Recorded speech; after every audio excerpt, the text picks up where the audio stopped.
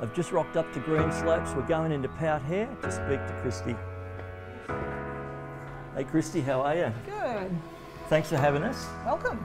Before I came to talk to you about waste free, did you know what sort of problem the industry had with waste? I wasn't really sure about the industry issue, but I knew that we had a problem with waste. We had way too much wastage. So what had you been doing previously about the waste that was coming through the salon, seeing that you sort of knew you had a bit of a problem?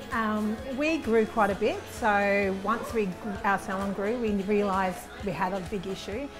We were trying to recycle ourselves, but using like the Brisbane City Council recycle bins, but we couldn't recycle that much. It was probably only we could recycle 1/4 of our waste.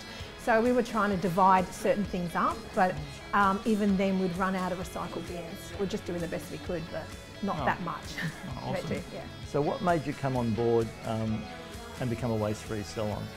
After talking to you, Bernie, and telling us what you had on offer, it just fitted perfectly in what we needed. Having that solution where we could actually dispose of our rubbish and not feel guilty about it was perfect. Also, letting our clients, I think it's a good thing for our salon to have. It's great for us and our clients to actually feel like they're making a difference to the environment. And so what did your staff think when you introduced waste-free systems into the salon?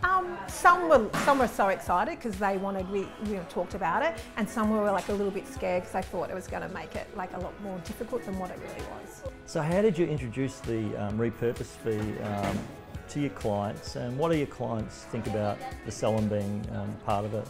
Yeah, it was perfect timing when we started the waste-free system because we had a price raise, so it was great. It was just one of those things that when they came in and they were more excited about that they're actually making a difference and excited to know where their hair went or where the foils went after they were being used. So who's the salon staff member that's taken it under their wing, that's the one that looks after everything when they make sure it's all done properly? Definitely Courtney. Courtney loves it and she really takes control. Every Wednesday before you guys turn up, she makes sure everything's perfect and pulls people up if they're not doing the right thing. Oh, that's awesome. Yeah.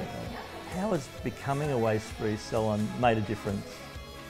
It's been great. Not only have we solved a problem with our waste, it's also that talking point in the salon. It makes us all aware, even back home. I think a lot of us, myself and my staff members, are doing a lot more recycling at home and making us a lot more aware about what's happening to our environment. So obviously it's made a difference. No, it's great. We really love it. So Kristi, what would you say to other salon owners who are thinking about becoming waste-free but maybe think, oh, it's not for me or it's a bit too hard? Yeah. Honestly, give Bernie a call, have a chat, see what he can do for you. And it's not that hard. It's one of those things that's a little change in the day to day, but at the end of it, you feel great because you are actually making a difference. So it's great. So thanks so much for having us and letting people know a little bit more about waste-free. My pleasure.